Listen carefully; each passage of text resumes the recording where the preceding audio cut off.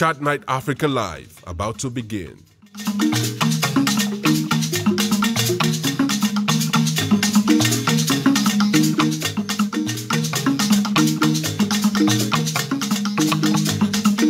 Chat Night Africa Live, Afrocentric solutions to Africa's challenges. Showcasing Africa's touristic luxuriance.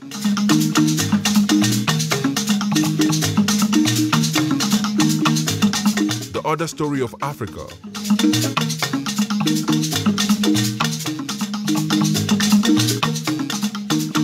Chat Night Africa Live, about to begin.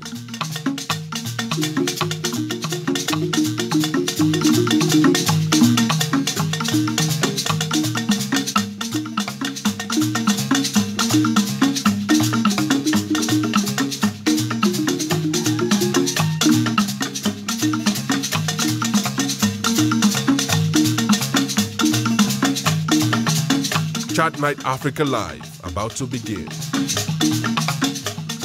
Chat Night Africa, let's gang up, change mindset, and empower Africans.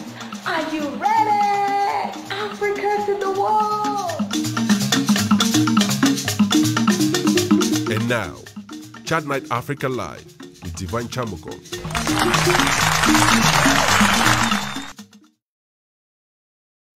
Hello, everyone. Welcome to this edition of Chat Night Africa.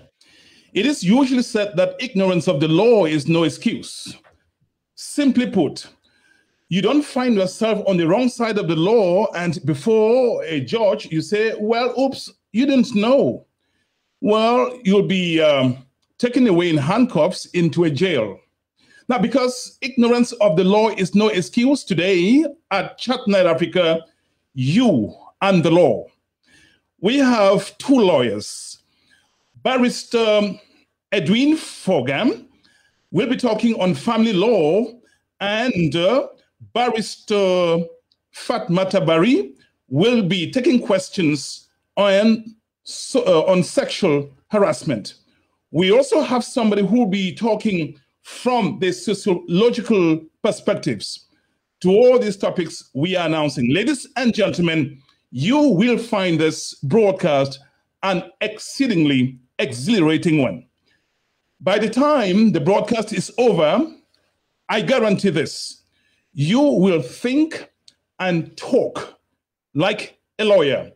Ladies and gentlemen, join me in welcoming Fatmata Bari on the platform. This is Fatmata. Hello, Fatmata. You were muted. Okay, that's fine. Hello, Fatmata. You fine? How are you? I'm fine. Thank you for accepting the invitation to come on Chat Night Africa. Ladies and gentlemen, I told you we don't have just a lawyer here today. What happens when two lawyers cross paths on a broadcast platform? Well, find that out for yourself. Join me now in welcoming lawyer Edwin Fogam on the platform. Here is lawyer Edwin Fogam. Hello, lawyer Edwin Fogam. Hello, Divine. You're going to have to shift to the right a little bit. Okay, I think Very good. We're going to have an exciting broadcast. First of all, can a wife sue her husband for rape? Don't answer now. We have this and many more. It's not only lawyer Fogam and attorney Fatmata Bari who will be on the platform. We have Dr. Patience Fielding. Dr. Patience Fielding now appears on the platform. Hello, Dr. Patience Fielding. Thank you for coming on Chat Night Africa, Voices of Africa, Chat Night Africa. Hello, thank you for having me. We will have an exciting broadcast today. Ladies and gentlemen, serious things are about to begin. Lawyer Edwin, I have a first question for you. Marriage is said to be a covenant, not a contract. So therefore, make the case why people who came together in love should put aside other things to listen to you talk to them on family law. Yeah, thank you, Divine. And Thank you, everybody, for the opportunity to present this. As you rightly say, familiar relationships based on love, trust, and care are usually considered to be sacred. Now, it is therefore strange that sometimes we attribute contractual issues to those relationships. However, you have to understand that while these relationships are sacred, sometimes bad things happen. Expectations are not met, situations change, interests and values change. And because of those changes, the law sometimes views this relationship in a contractual sense. Again, you have to understand that even if you come together or family relationships are based on trust and good faith, it is very important to inform and instruct yourself about the legal underpinnings and ramifications of what could go wrong. Therefore, I suggest to you and anybody who is watching and who would like to ask questions that it is necessary to be informed in these matters. Thank you, and we'll be delving into the nooks and crannies of all the statements he has just made. Ladies and gentlemen, I am bringing up lawyer Fatmata Bari to take the first question. Fatmata, why should people leave all they have to do? People are busy now. Why should they leave all they have to do to listen to you, to watch you talk to them on sexual harassment? What is the scope of the problem? Well, simply put, can you hear me well? Yes, please. So simply put, if you care enough about your work environment, if you care enough about how you treat people at work, if you care enough about making sure that you do not put yourself in a situation or position where you are making someone uncomfortable, where you are violating someone's rights, someone's space, then I think you should listen. If you want to go to work and feel comfortable and know what rights you have as a worker, you should stay on and listen. If you want to make sure that you don't get fired or don't go to jail, or as an employer not be sued, I would suggest you stay and listen. So basically, that's why you should stay and listen. This is Chat Night Africa. My name is Divine Chamukong. I am anchoring this broadcast from Washington, D.C. metropolitan area. Ladies and gentlemen, join me now in welcoming Dr. Patience Fielding. As I said earlier on, she will be taking the issues from sociological perspectives. Dr. Fielding, speak to me. You are working for me at Chat Night Africa as one of my employees. Let's take that scenario. And I ask you out. I want to date you. I ask if I can date you. As a woman, do you feel sexual harassment if I ask to date you as your boss at Chat Night Africa? I think one of the things we have to look at are the power dynamics in the workplace. And when we talk about sexual harassment, it has to be a case where it's consensual. When it's not consensual, it's harassment. Also, we cannot look at the context without looking at the power and how that influences people. And so if you have a boss who's asking an employee out, that already you see the power hierarchies. And that puts the female in a compromising situation because, first of all, that's her boss. Her livelihood depends on that job. Her performance depends on the review. And so her not saying yes might compromise her job, and her saying yes might force her into situation. So that's what we mean about when we talk about sexual harassment, where it has to be who is the power, who has most power in that space, and how are they using it? Are they abusing it, or are they facilitating? See, because a boss's job is not to curry sexual favors. A boss's job is not to date employees, it's to support employees and provide them safe and nurturing spaces. But then when you start mixing a dating scenario, then it really compromises. And at the end of the day, it compromises the situation of the subordinate because they don't have much choice in terms of what to say, because either way, the situation is not working out for them. Thank you, Dr. Fielding. We'll be bringing you back to the platform. Let me, at this point, have Fatmata Barry take some questions on sexual harassment. Lawyer Barry, what do you define, and we're talking about the legal definition of sexual harassment? Well, sexual harassment basically is any touching, any inappropriate conversations can lead to sexual harassment. So it's basically a situation where if a person feels that the either the boss, and it doesn't always have to be the boss, it could be a colleague, making sexual innuendos or requiring sexual favors for a job well done award, for you to keep your job or keep your position or be promoted, or someone exposing themselves to another, someone touching a person inappropriately, or if the person that's receiving the touch feels that's inappropriate and they have informed that individual that it's inappropriate, but the person continues, sexual harassment. Those sort of things will be considered as sexual harassment, especially if it's a basis or if your positive response is a basis for your employment or for pay raise or any of those things. So that's sort of the definition. We can get into later what how you can prove it in court. I was going to say that, but before we get to those angles, Lawyer Barry, how is sexual harassment different from sexual assault?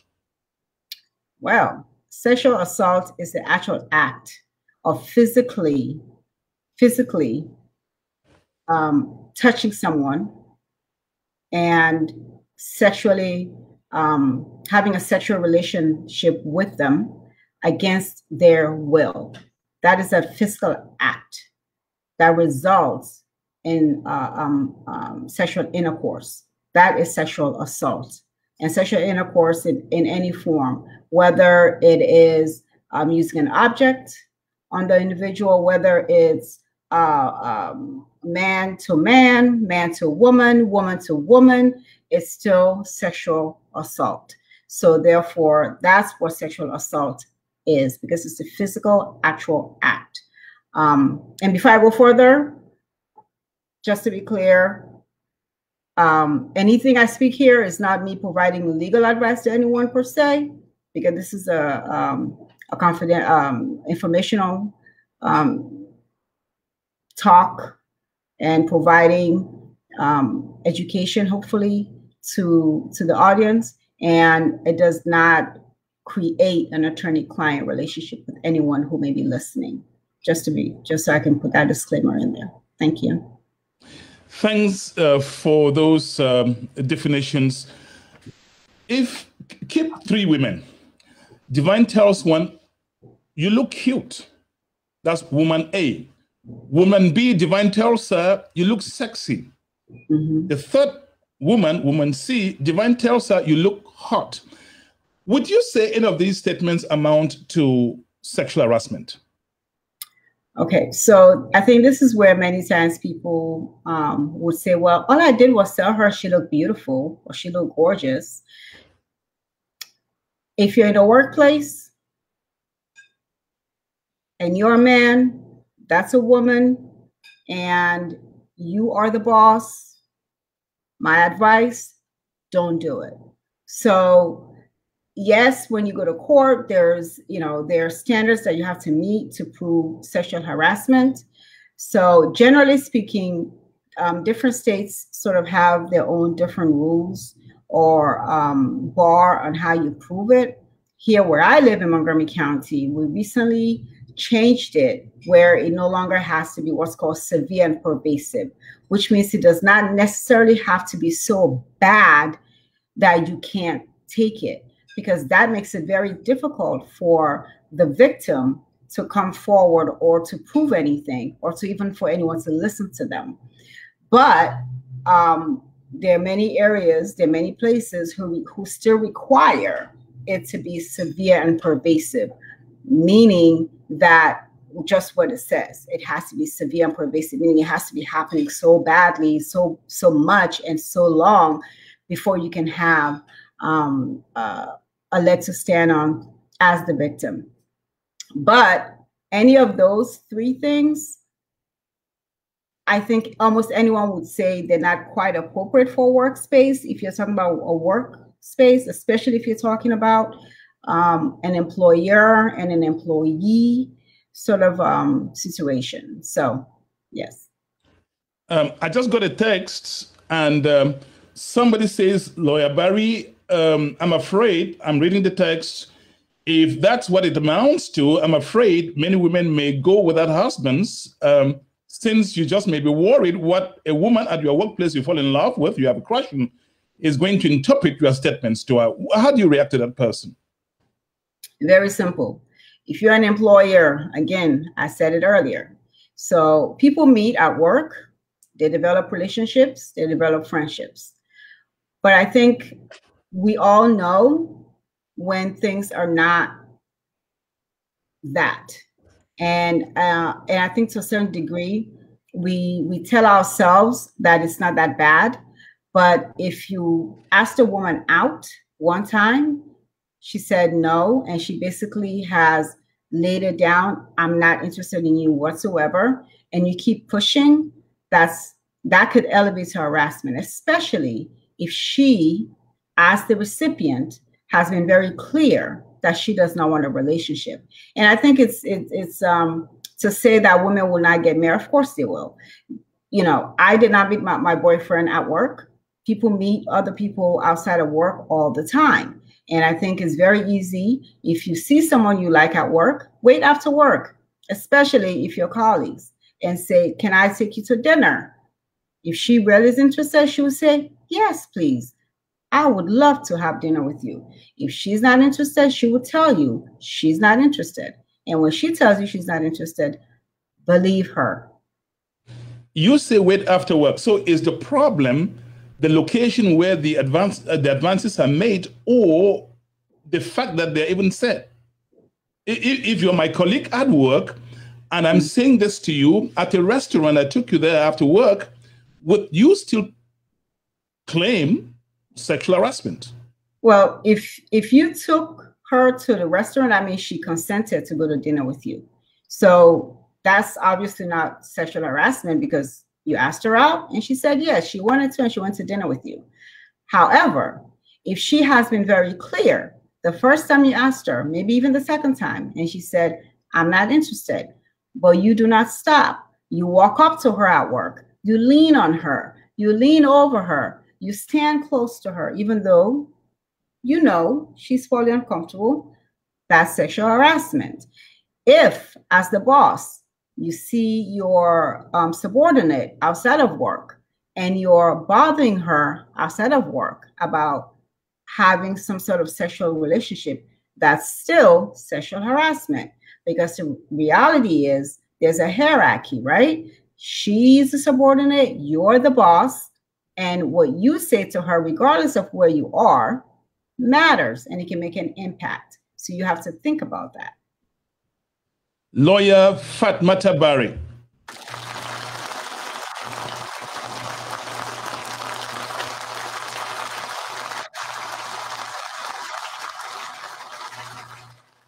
Tell me, what happens that decades after women show up, and I'm going to ask Dr. Fielding that question, women show up and it's beginning to seem in the court of public opinion that the man is guilty. The question I'm going to ask you as a lawyer is, in common law system, there's a presumption of innocence until proven guilty. But what we see is the man is almost guilty the moment you have a bunch of women who show up and said, this guy harassed me, maybe 25 years after. What's your reaction to that as a lawyer? Well, this is the thing. In law, you go by evidence, right? So if you have a stack of provable evidence, you sort of already formed your opinion as you're going into your case, because there's an abundance amount of evidence. So when you see a lot of women coming out, especially women who may not have any relationship whatsoever, don't know each other, have never met each other, and they're all saying the same thing, it gives a notion of, oh, they may actually be telling the truth. So there is an element of that. However, as an attorney, I always hold judgment until there's evidence presented. And once the evidence is presented, then I can come to my own conclusion. But again, what you see the most of is how much of that is put out there, how many women come forward, how many women who come forward are telling the same story, how many women who come forward have no connection whatsoever except for this one individual. And they all seem to know something that's similar about this one individual. And that's part of why the public forms this opinion, because that's what we do as human beings. If everything seems to point to something, we say, oh, that must be it. But again, tell me a little bit, Fatma, how did the judges handle this? Just because 10 women came up saying the same thing, that becomes evidence? Well, think about it. So if a crime is committed, and you have 10 people who say, I saw him shoot that man, you have 10 corroborating witnesses saying the same thing. They did not collaborate. They did not meet and say, we're going to say the same thing, but they all saying the same thing. Chances are you will believe, and the court or jury will believe 10 people coming out to say the same thing about the same incident. It's the same process. If 10 women get on the stand and testify and say the same thing about the same individual, and there's nothing to counter that, you have corroborating witnesses or corroborating statements, corroborating testimonies. And at the end of the day, that's what counts. And that's what evidence is. Evidence is putting together things that make sense, and they all corroborate, and there's nothing that counter that evidence. So that's what happens.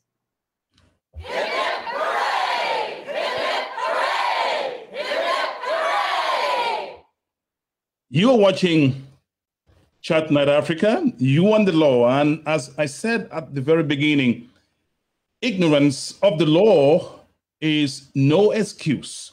So you better pay attention to the content of this broadcast. At some point, we will be taking calls. 240-603-7367. Welcome, Dr. Patience Fielding, on the platform. Hello, hello.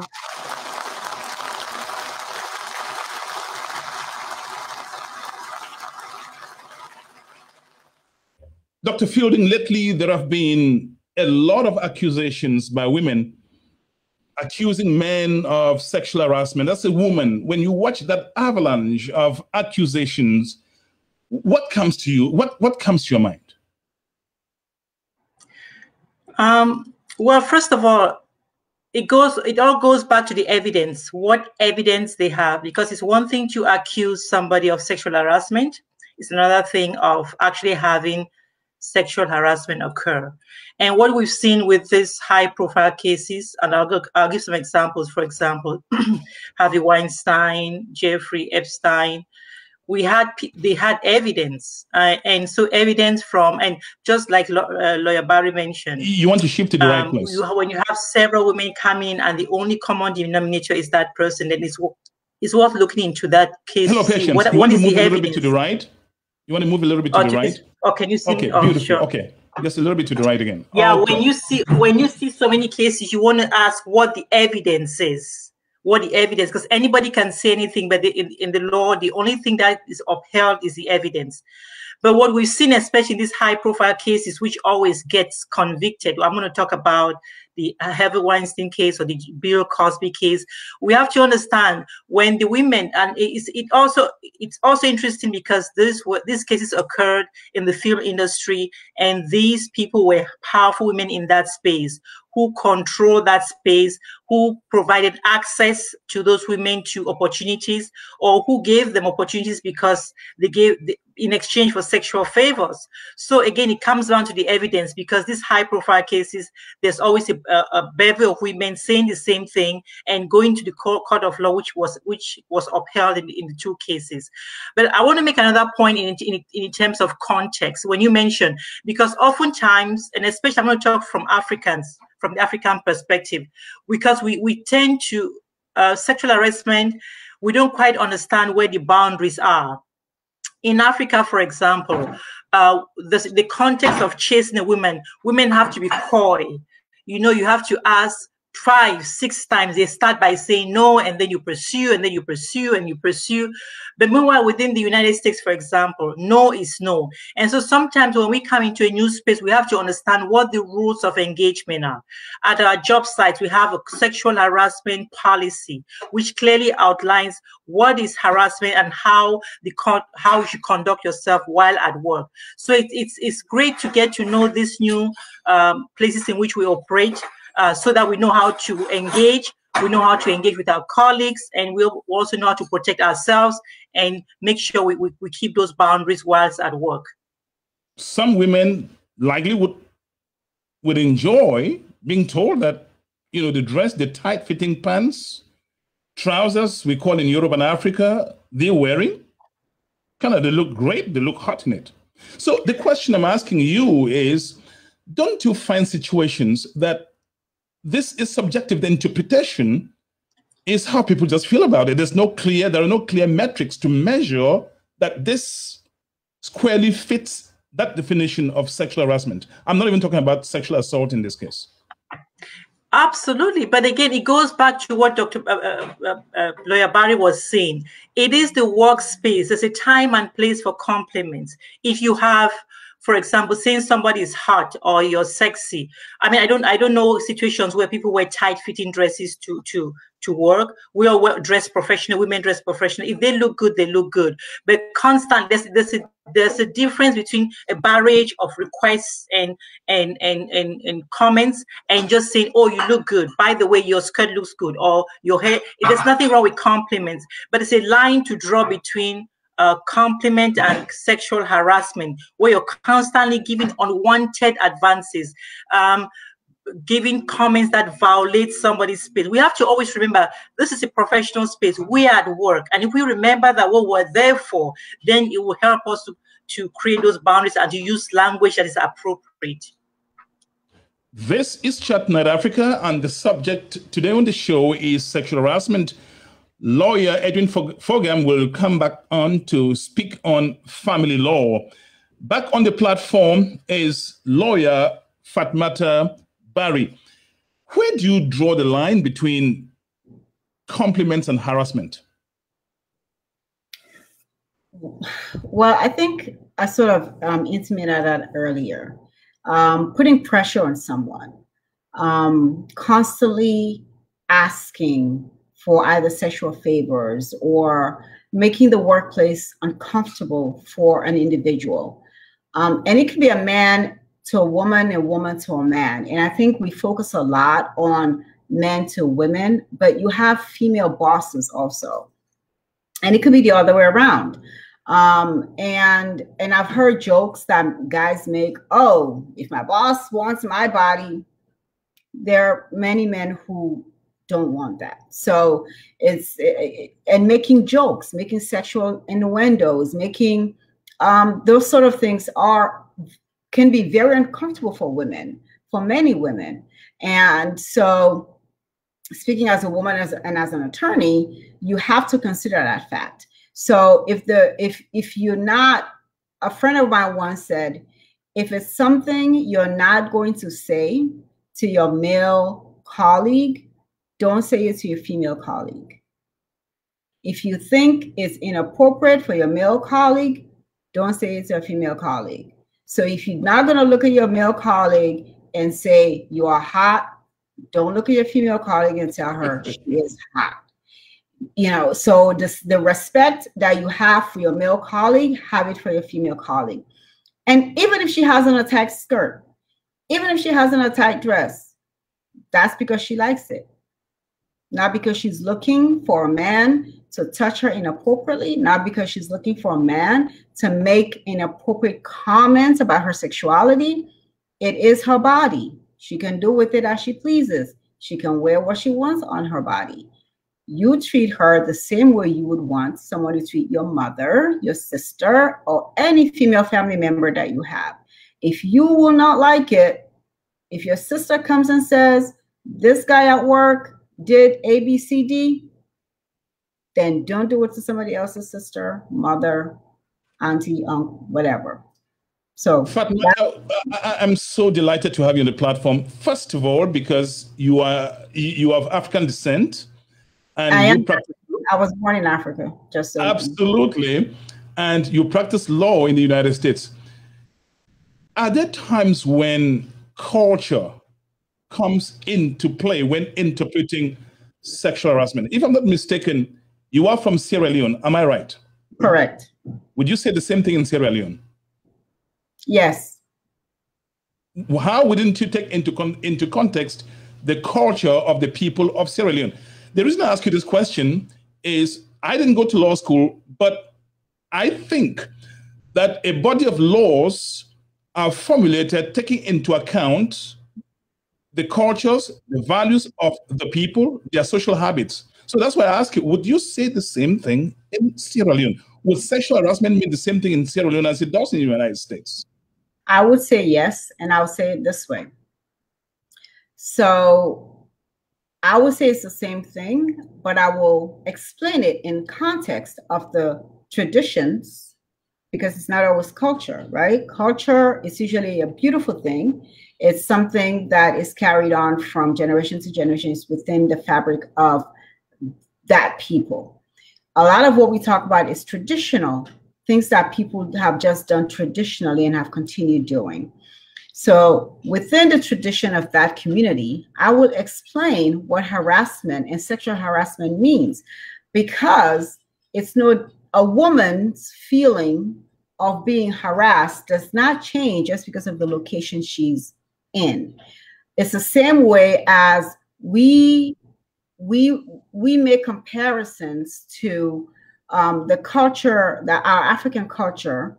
We have older men who marry 15-year-old girls or 14-year-old girls, or, you know, but that is changing, right? Because people are realizing and admitting there's something wrong with that. Because I've spoken to women who are now adult, my age, who were married off at the age of 13, 14, and the stories they tell me of how they felt when they got in bed with that older man, even if he's not old, but older man, it was excruciating. Like, I felt their pain. And that doesn't change just because it's happening in Africa as opposed to in the West. So that same explanation needs to be made in the context of where we are as a continent, as a country, in my case, in Sierra Leone, because it's still inappropriate. You're still making somebody uncomfortable at work. You're still forcing someone to accept your sexual advances because she wants to keep her job, as opposed to if she didn't, she would tell you where to go, but she can't. That doesn't change. It's still sexual harassment. When asked the question, the governor of New York said, Mr. Cuomo said, well, he didn't touch the women, but he made them uncomfortable. What's the difference? He didn't touch them, so he didn't assault them. Yeah, okay. However, if he spent a lot of time especially over a long period of time, making these women very uncomfortable in their workplace, sexually, that's sexual harassment. The question that we discussed this a lot because it's very much in the news. And the question many people are asking is, how come these ladies sit there? I mean, they didn't tie them up. They were not being harassed at gunpoint. You sit there and listen to all the statements, then you go out and cry foul. I mean, how do you react to that as a lawyer? So I'm sure everyone who is watching at some point, maybe not everyone, but many at some point, have been in jobs that you did not like. You did not like your boss yelling at you. You did not like that your boss is calling you on a Sunday, even though you're off. You did not like that your boss says that it's 7 o'clock, but he or she still wants you to be there working. Why would you do that? Why would you stay, even though you don't like it? Same reason. You want to keep your job. I'm not sure why we keep using that analogy when it comes to women complaining of being sexually harassed or sexually assaulted. Almost everyone who has been an employee has had to, at some point, accepted what their boss requires of them, even if they don't like it, until they find another avenue out. It's the same concept. Don't blame the woman for trying to make a living and trying to live the best life that she could. And at some point, in some part of her mind, hoping and praying it would change because she really enjoys this kind of work, but she just doesn't like who her boss is. Are you concerned that these women are showing up 25 years after, some 10 years after, 5 years after? Somebody must be asking the question, but you were harassed. Why didn't you raise a complaint at that time? There is such a thing as called power structure, right? Power structure. So if I come up and I say, this man who is a billionaire made a pass at me and he sexually harassed me, and I am nothing more than an assistant, what are the chances that I will be believed, but this person will not be? There's such a thing as feeling comfortable within the numbers. So if 1, 2, 3 people come out, if it takes one brave woman, and it's very brave, because when these things happen, majority of the time, the first instinct of people is, like you said, why did she wait so long? Or why did she stay there? They're not asking, why did he do that? Why didn't you stop yourself, Mr. Man, whoever you are? Instead, the question is always asked of her. And that is why many women don't come forward. There's a feeling of safety when there's several of you, because you have somebody else to lean on and you don't feel alone, and you feel there's somebody else who has experienced what you have experienced and they understand. And you feel, well, they should believe all of us now. By myself, they may not believe me.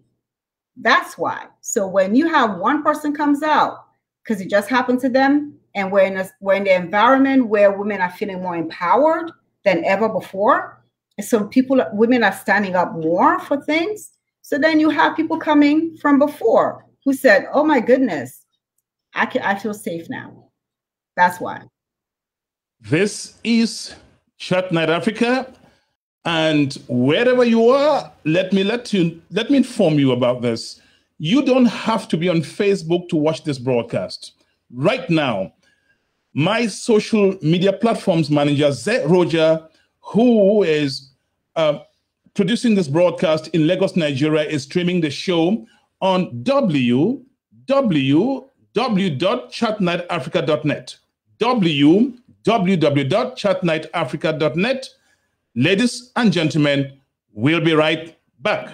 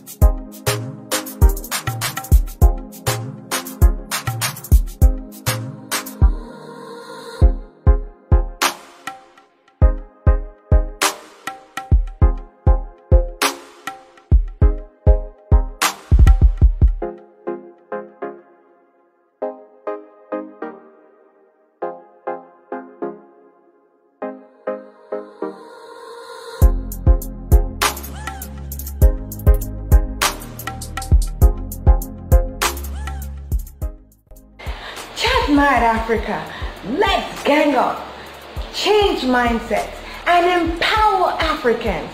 Are you ready? Africa to the world!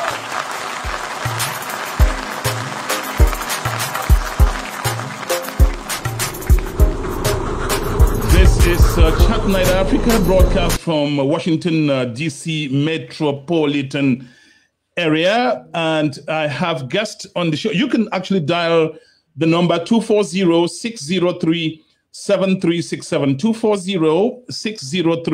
240-603-7367. I'll be bringing back up lawyer Fatmata.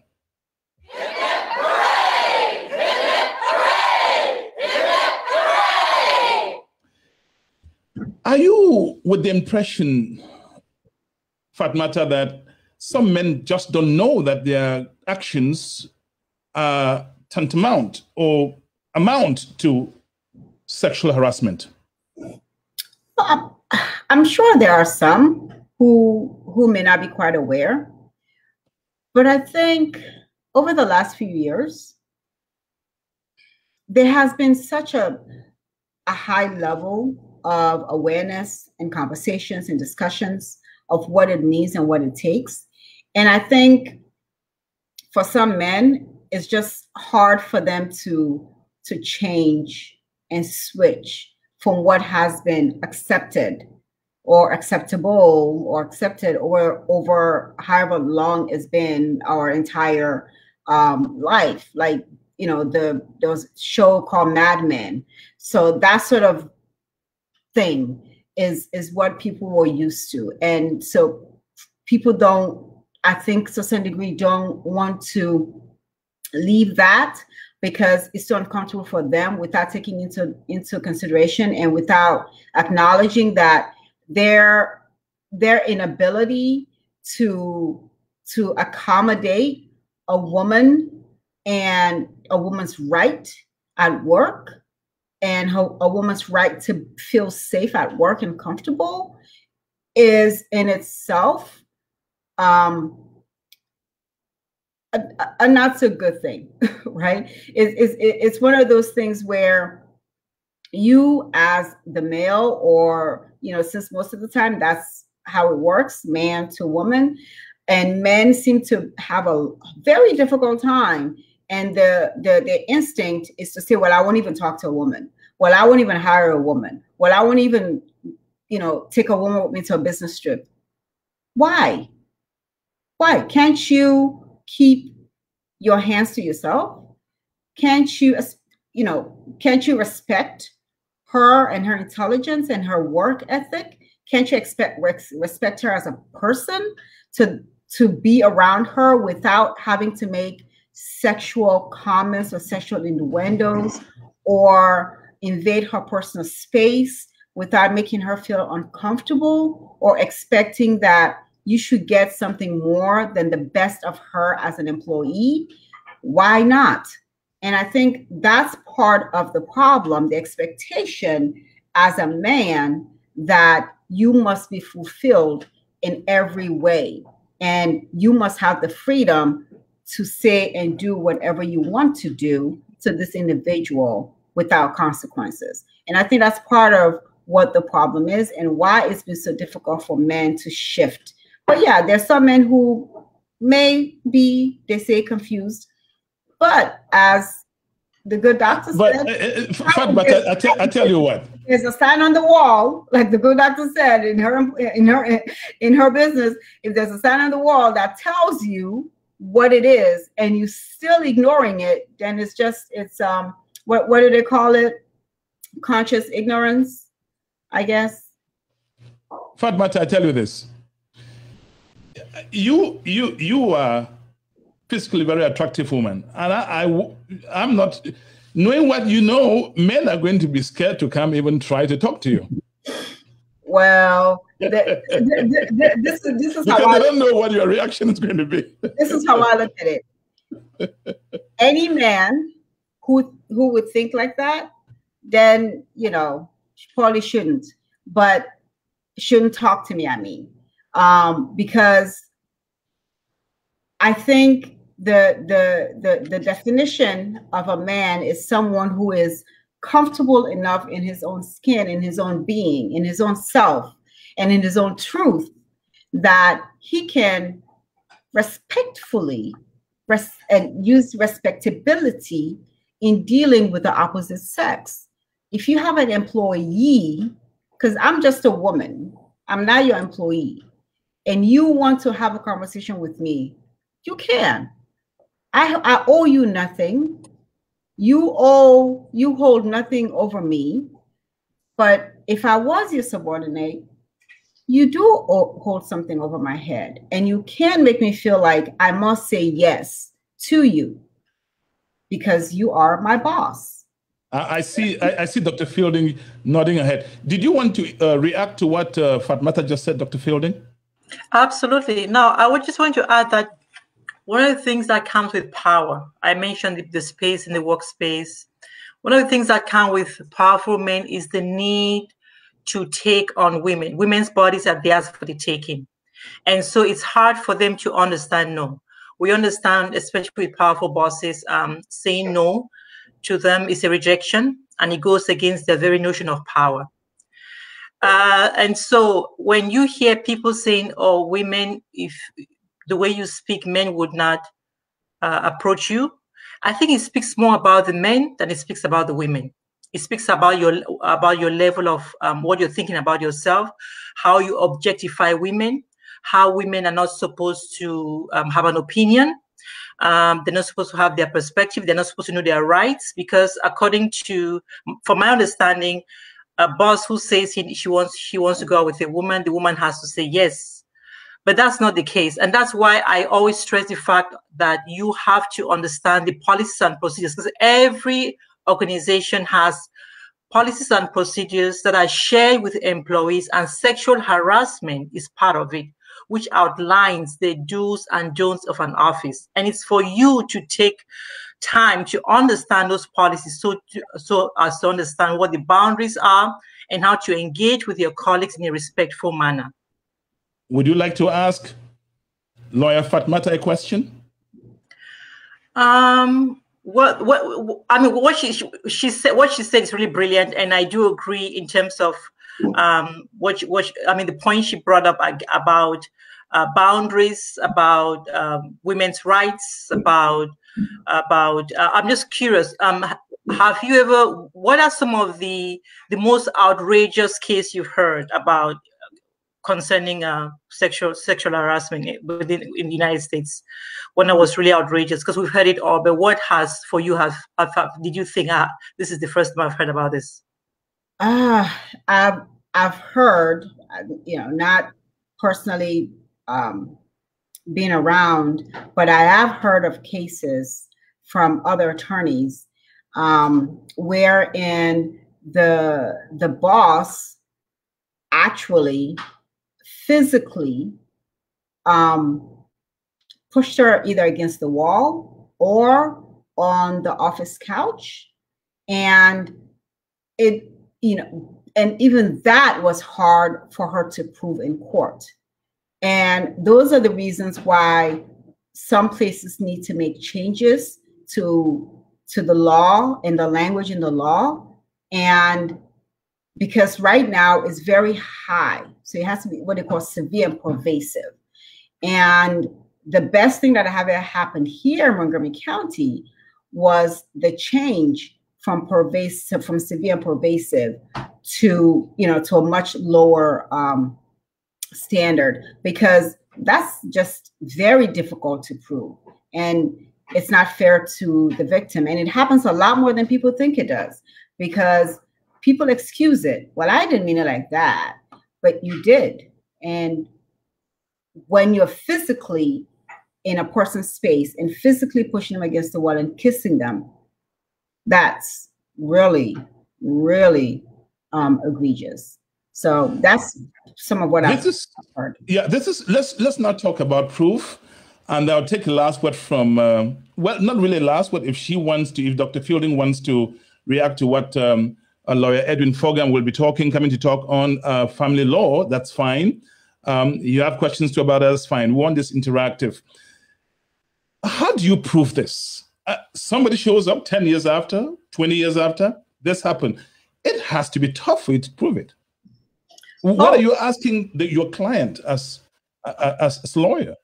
Well, I personally have not represented anyone who has been sexually harassed. However, how would you expect the woman to prove that? Well, that is the rub, isn't it? That's the crux of it all. And this is why they say, as much as you can, believe the woman, because it's not easy to step forward, because it's not easy to prove, and you are vilified as the woman. So what woman in her right mind will come forward with something like that when she has no way of proving it? So there are different ways, right? So for many women, they may have at least told one person. So now they have one person who said, in 1985, when this happened, she told me that Wednesday that this is what happened. Or she wrote something, or she sent an email to HR and HR did nothing. Or she told her therapist and she gave her therapist permission to now say it.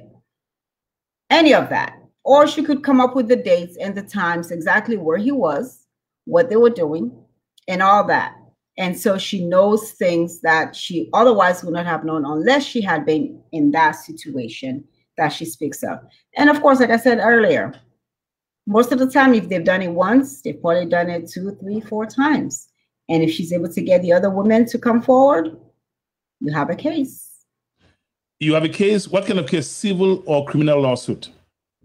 Oh, it depends on the jurisdiction you're in. So it could be both, because if you are charged criminally, because if you actually did the act of sexual assault and things like that, then okay. But if it's sexual harassment, it's mainly civil suit. So you can have that brought on, but jurisdiction may have something else in their books. So every jurisdiction is different, and that's why in America, your bar license doesn't transfer to every state. Almost every state you have to take an entire new bar exam, because all states have different laws and policies when it comes to different Before Lawyer Edwin Fogam comes on the platform to take questions on family law, is there last word or anything you think you should want to say about sexual harassment before you go? Read. The good doctor said it earlier. Dr. Patricia said it earlier. If you are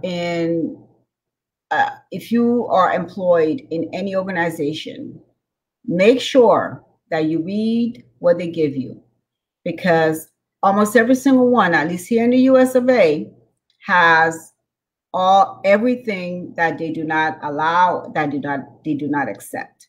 So read and take the time to listen, because sometimes we are within ourselves and we think what we will accept, somebody else should. What I may be able to accept, you may not. Listen to what somebody's telling you when they say, I am uncomfortable when you put your arm around my shoulder. Don't do it again. It should only take one time. If somebody says, I do not want to have dinner with you, listen to them. They don't want to have dinner with you. If they want to, they will say yes. Don't keep pushing. If you have employees, do not, and I repeat, do not ask them out. I'm sure you've seen movies where they fire somebody and say, okay, I want to go out with you. Don't do that either. That's just a movie. Don't fire someone just because you want to go out with them. So, those are just little things. There's more things that you can talk about. Fatmata, you speak so brilliantly on the law. I mean, it's true that you're a lawyer, went to a law school, but I mean, your communication of it is so succinct, clear, to the point.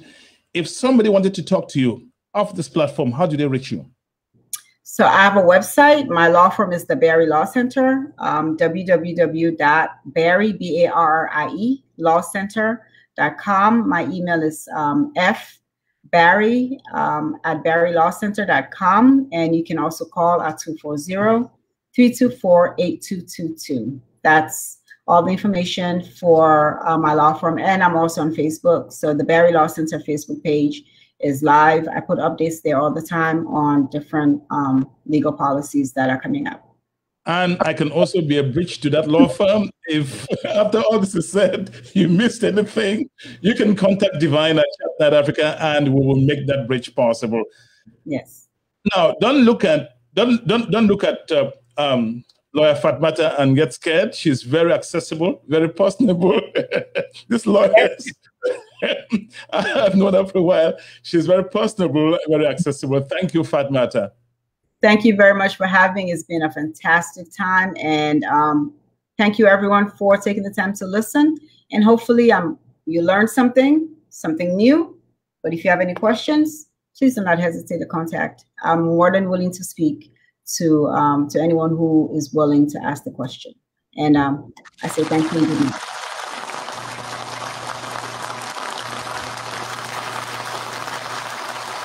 And that is lawyer Fatmata Barry at Chatnight Africa. We'll be right back after this transition.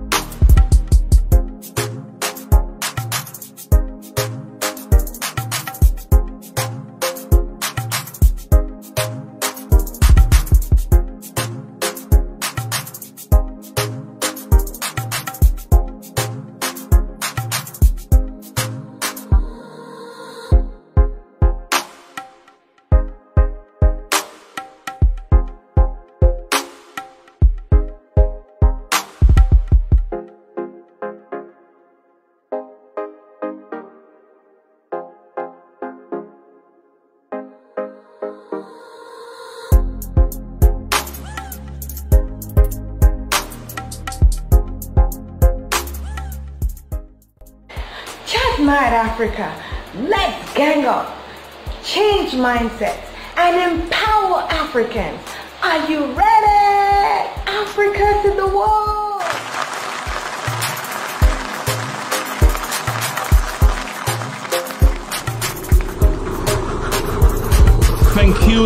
Thank you for remaining there. We have still some great stuff to discuss. And before I bring Lawyer Fogam on the platform, once more, let's welcome Dr. Pat Fielding.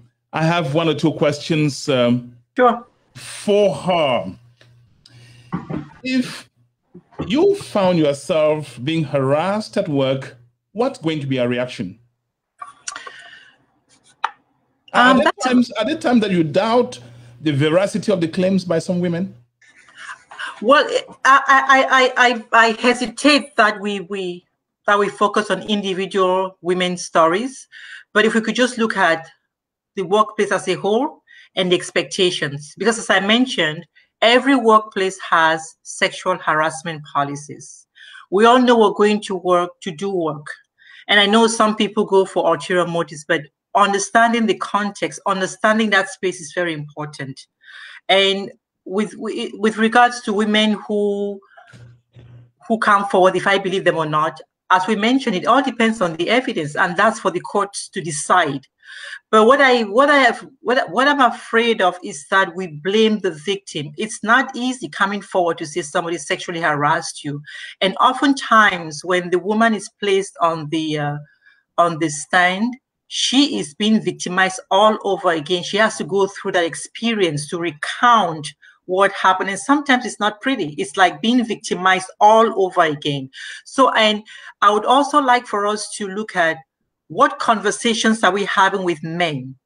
Because again, oftentimes it's the men who are committing the acts of violence. What are these conversations? What do they understand in terms of women's rights? What do they understand in terms of relationships? And how are those understandings skewed?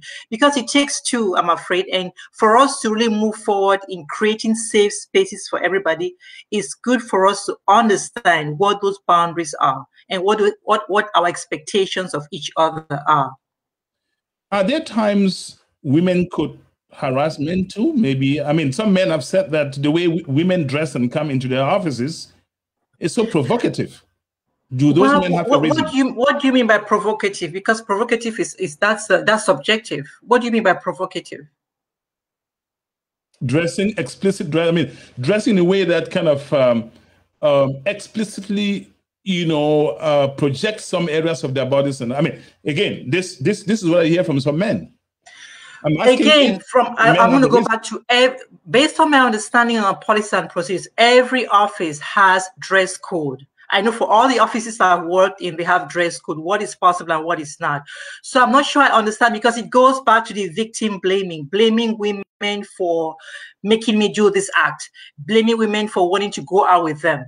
Again, what is this space we're operating in? It's a workspace. What are we supposed to be doing in this space? Working. If we're going to have relationships, it should be consensual. It shouldn't be because somebody dressed provocatively and that led me to sin. It just reminds me of what this guy who just shot 8 women did. I'm going to kill 8 women because they made me think about, I'm a sexual addict, so I'm going to kill people. It's always good for us to take responsibility, both the men and the women, looking at how the spaces in which we're operating and what the expectations are. And if for the question about women being provocative, I really can answer to that because that's a subjective question. I will bring you to react to what Lawyer Edwin will be saying on family law. I'm definitely sure that you may have some thoughts about what he's going to say. Ladies and gentlemen, join me now in welcoming Lawyer Edwin Fogam. We are about to start family law.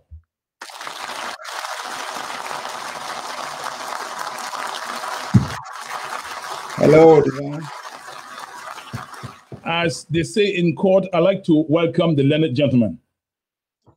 Thank you, Divine. Thank you for having me. Edwin, bad things happen to good people. When people get married, marriage is supposed to be a covenant. Unfortunately, it doesn't always end that way.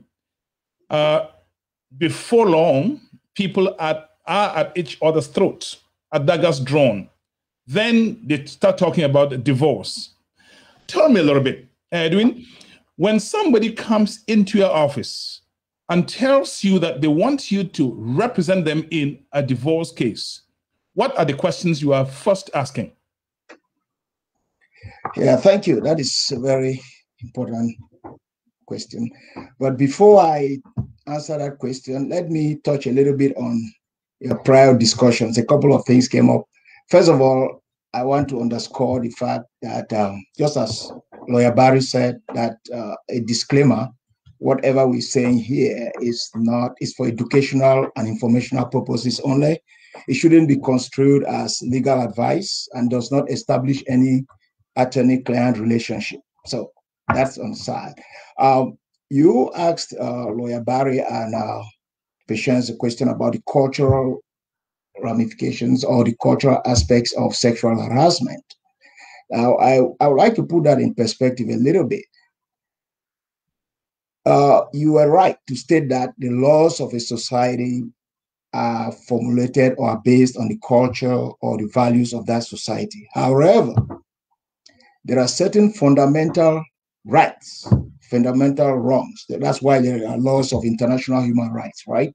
Although the society may not have established or formulated certain practices into their laws, that doesn't make those practices right. I'll give you an example. I've done lots of cases involving female genital mutilation. In Africa, many countries, Senegal, Gambia, Guinea, and so on, female genital mutilation is part of the culture. For a long time, it never became, there were no laws against those type of practices. However, those were violations of international norms. Recently, laws have been formulated to take care of those things. That's an example. So sexual harassment should be put in the same perspective. The fact that you do something back there, you get married to, kids, getting married to kids, do things to children. The fact that the culture and practice of that place entertains that doesn't make that right. It's fundamentally wrong. Now, again, it can be interpreted in many ways, but that is the essence of it. I also want to touch on the awareness factor. I believe it was, I don't know whether it was Patience or Madam. You asked the question about if a man is not aware and does certain things at the workplace, whether that is sexual harassment or not, if they would. Now, you started this program by saying ignorance of the law is not an excuse, but I don't even want to put it in the legal perspective. I want to put it in a human perspective, in the sense that, yes, human beings, a reasonable person is not bound to be a paragon of prudence, right?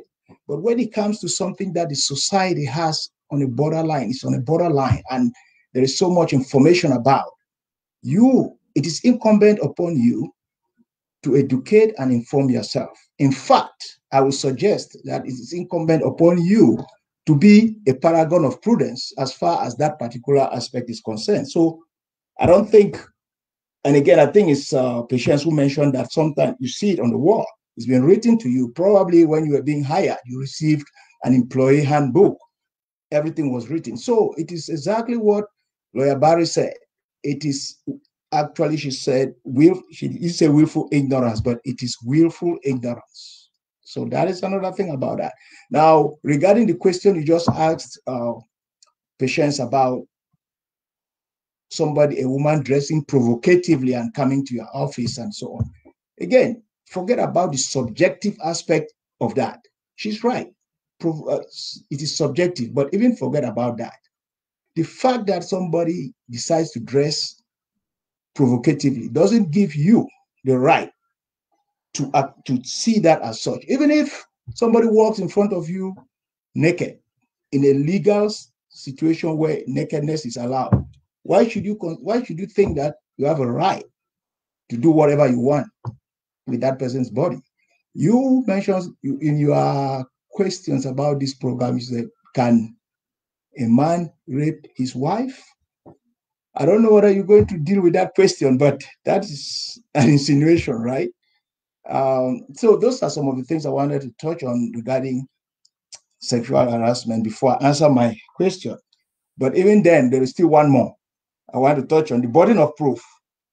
Yes. You said something about the burden of proof, and Lawyer Barry answered it properly by explaining to you that, yes, it has to be proven in court, but if there are so many, there is something called circumstantial evidence.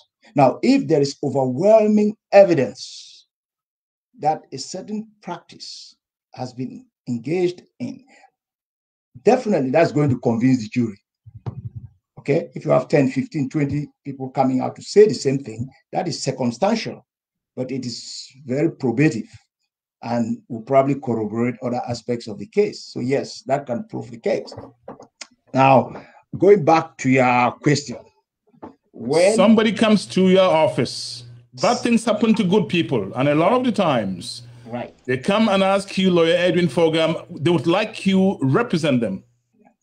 What questions are you asking them? Okay, first of all, are we talking of divorce? Are they married, or it is a relationship not based on marriage? Because there are familiar relationships that are not legal marriage relationship, and they may have children out of that relationship, and those things will require legal involvement.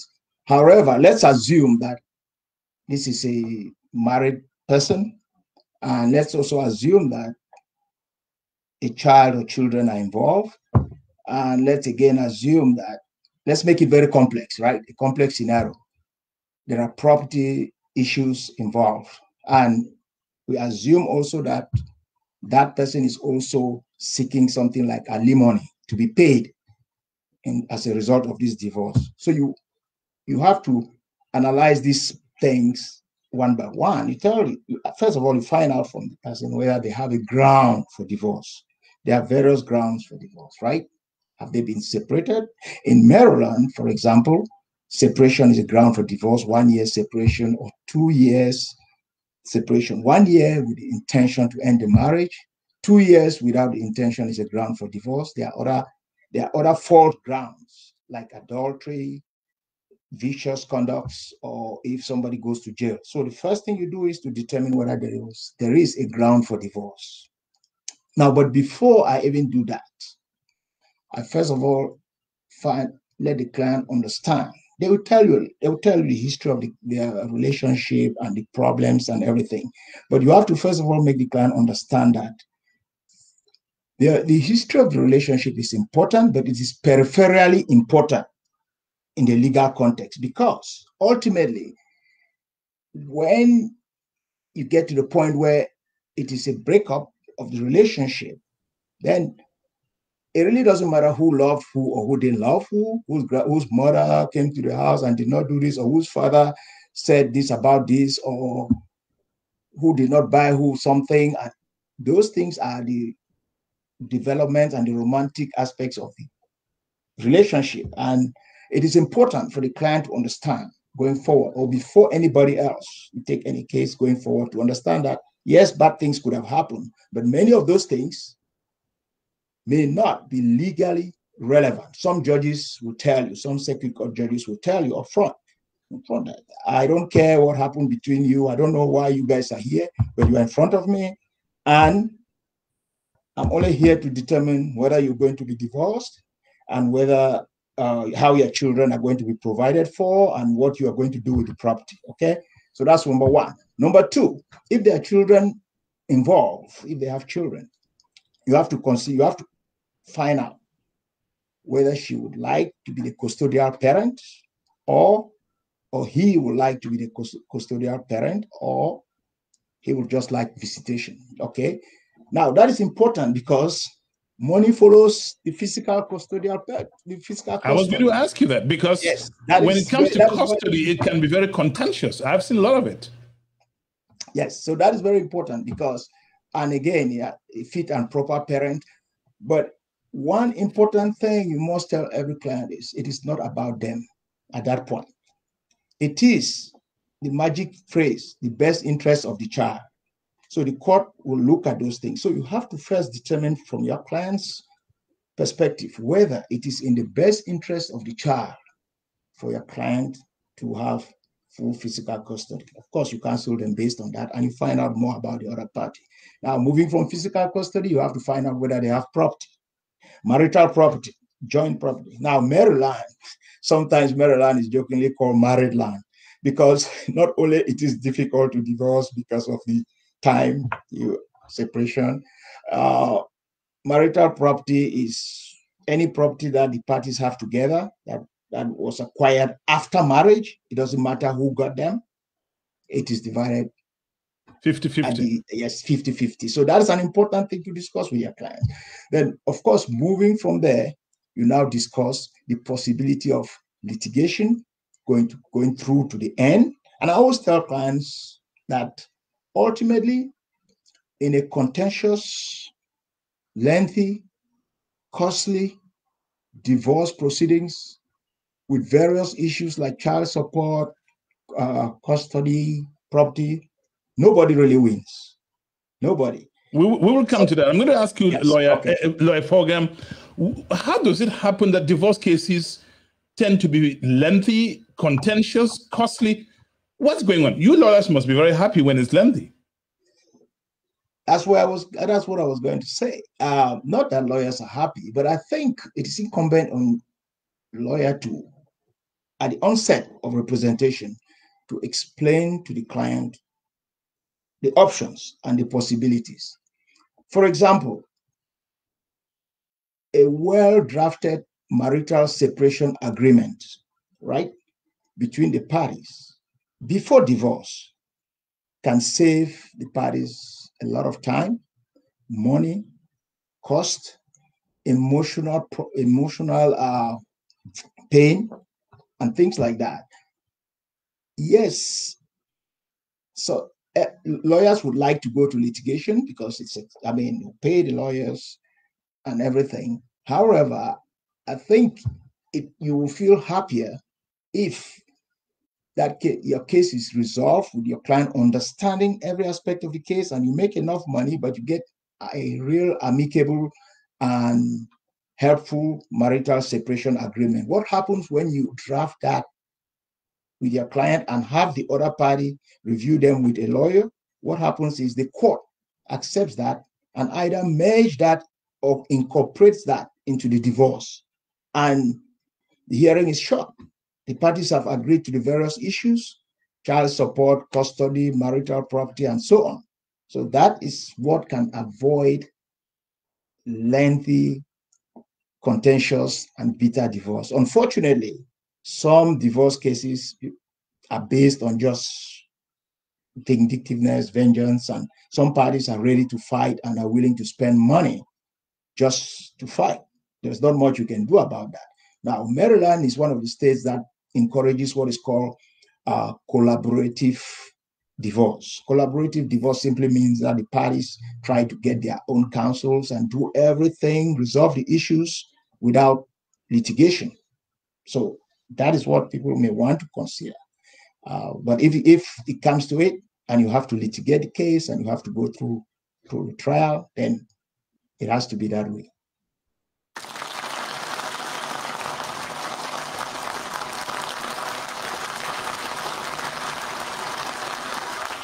You are watching You and the Law, Voices of Africa, Chatnight Africa. On the platform now is lawyer Edwin Fogam.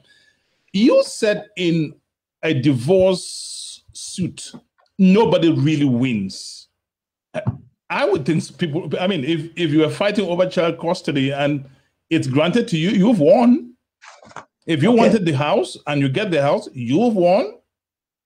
If you wanted alimony, and I'm going to ask you a question about alimony, and it's paid to you, you've won.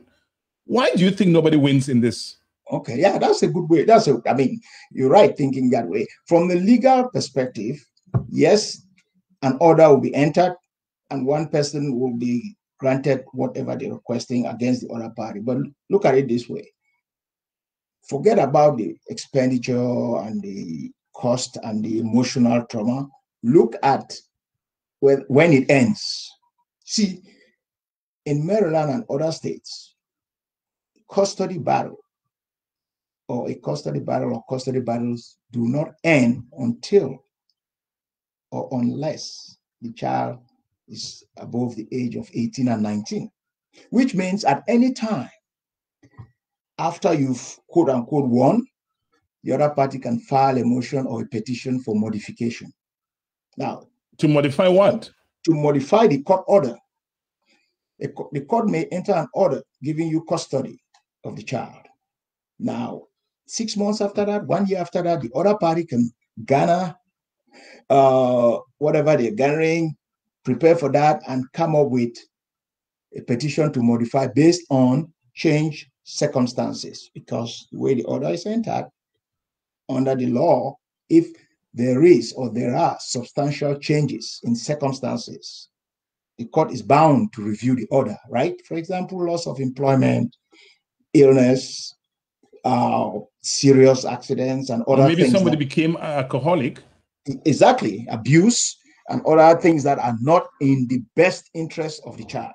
Now, that is for custody battles. And again, in Maryland, for example, even after 18, if the child is still in high school, child support continues and modification can still take place unless the party had entered into an agreement which was incorporated in the divorce, stating that they will take care of the child in college. Some agreements are done that way, where the parties are well-to-do and they agree that until the child finishes college, both parties will be engaged in the child's life. In that case, the court order will prevail over the 18 years bar. So you see why I say nobody wins, because it's a continuous battle. You talked about alimony.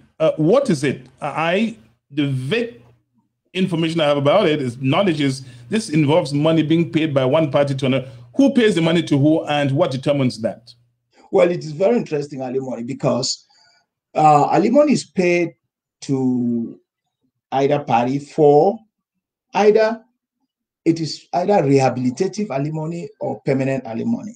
Now, rehabilitative alimony simply means that one party is in a situation at the end of the marriage, after the divorce, one of the parties in a situation that is not is somehow unfair because during the relationship, they either spent their time taking care of the family, the children, while the other party was going on growing and developing and things like that. For example, a man may stay home and be taking care of the kids while the woman goes to work for many years and things like that. Now, in that case, if for some reason the parties are divorced, the court may enter an order to the effect that some money should be paid by the woman to the man after the divorce to rehabilitate, for him to rehabilitate himself, to go back to school or to do something that will improve his state because he has spent time during the relationship taking care of the family, and vice versa, even a woman. Now, there are lots of factors that will come in. Of course, the incomes of the party will come into play.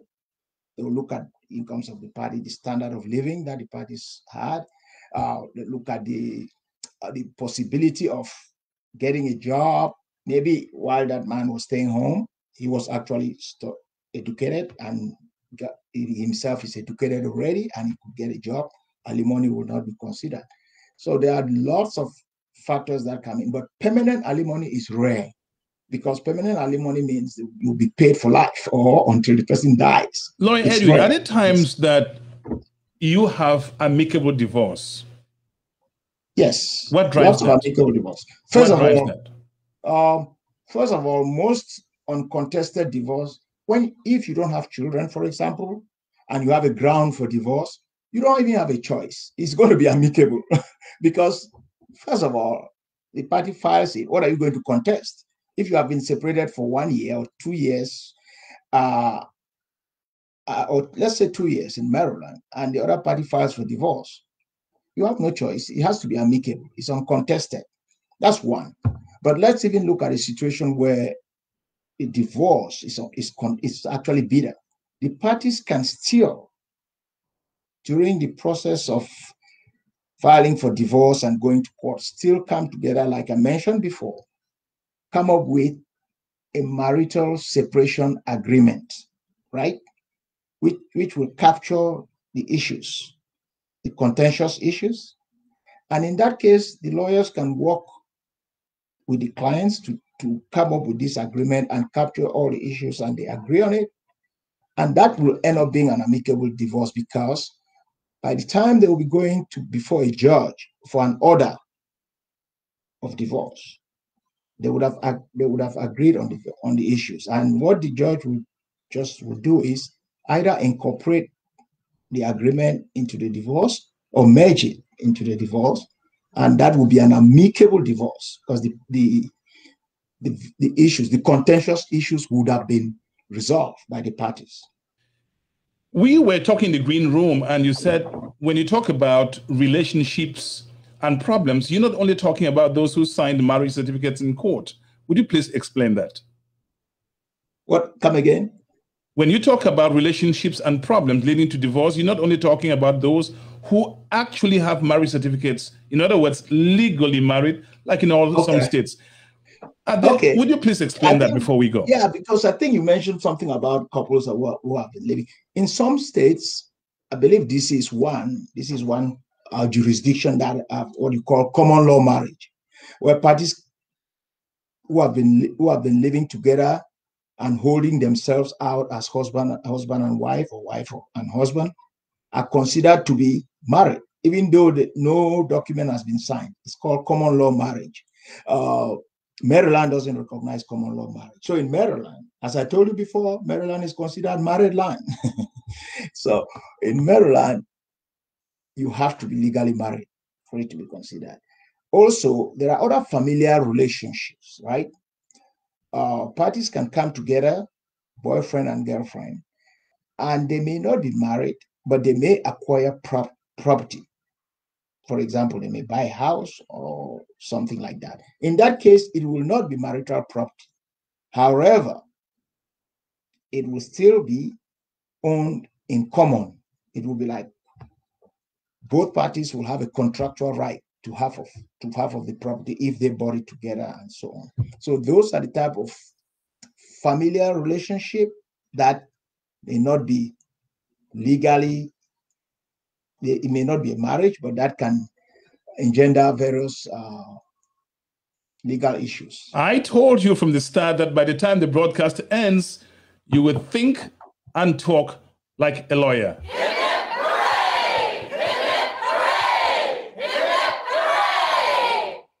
What would you like people remember about your appearance at Chat Night Africa today? What should people take home?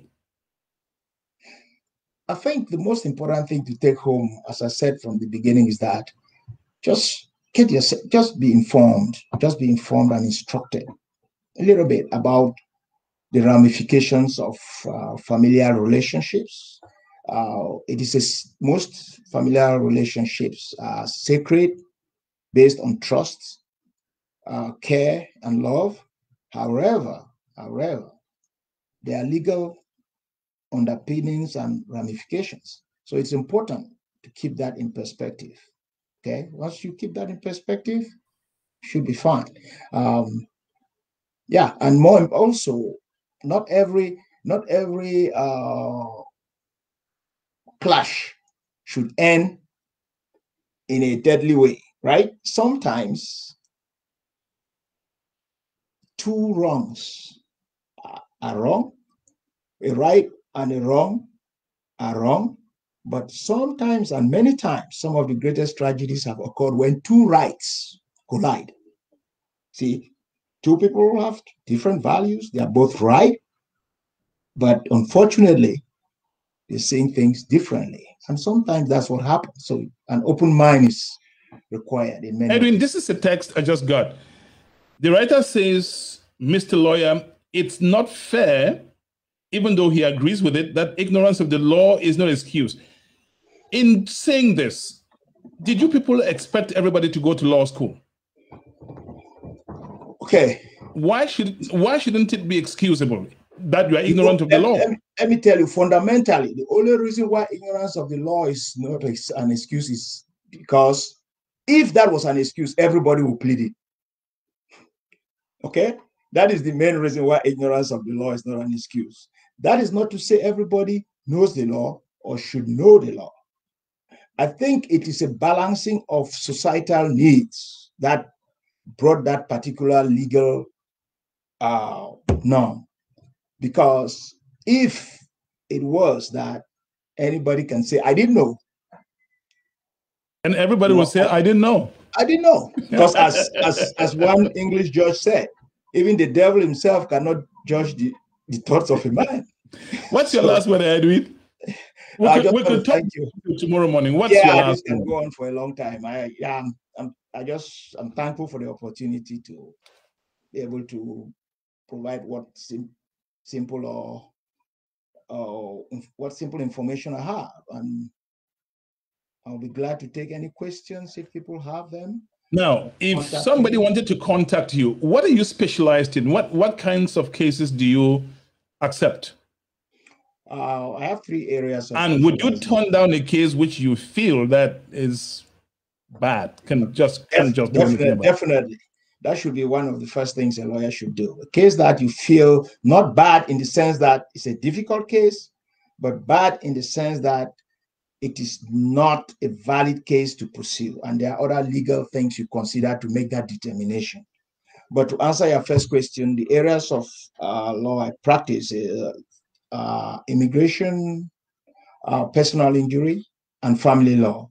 Now, I do a lot of collaborative practice. That is doing areas in international business transactions and other business work, corporate work with some experts and other corporations.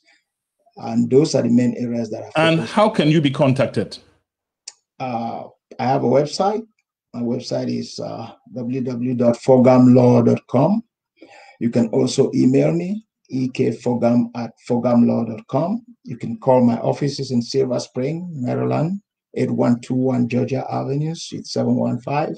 You can call my office on 301-608-1555.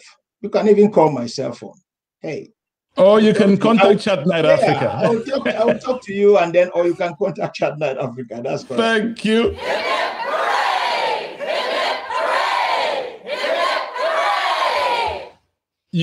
Edwin, thank you so much for coming to Chat Night Africa. You discuss law in such a way that, I mean, makes it just so sweet. One could sit here listening to you all night, all day.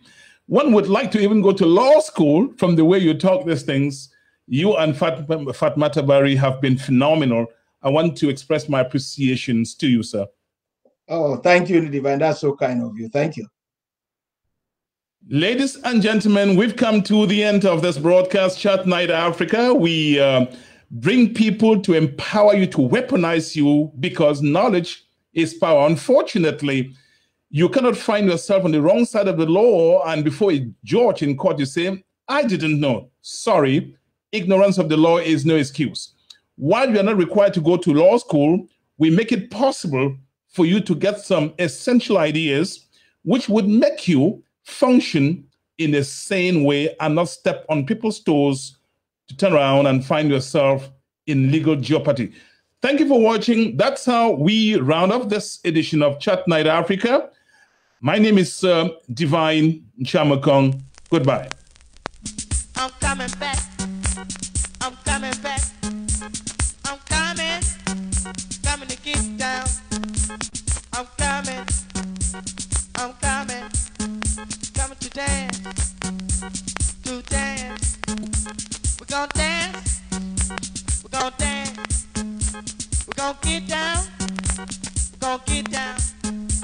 we're gonna party hardy, we're gonna boogie, woogie, and when we jam, it's out of sight. This song right here, it's dynamite. I'm ready.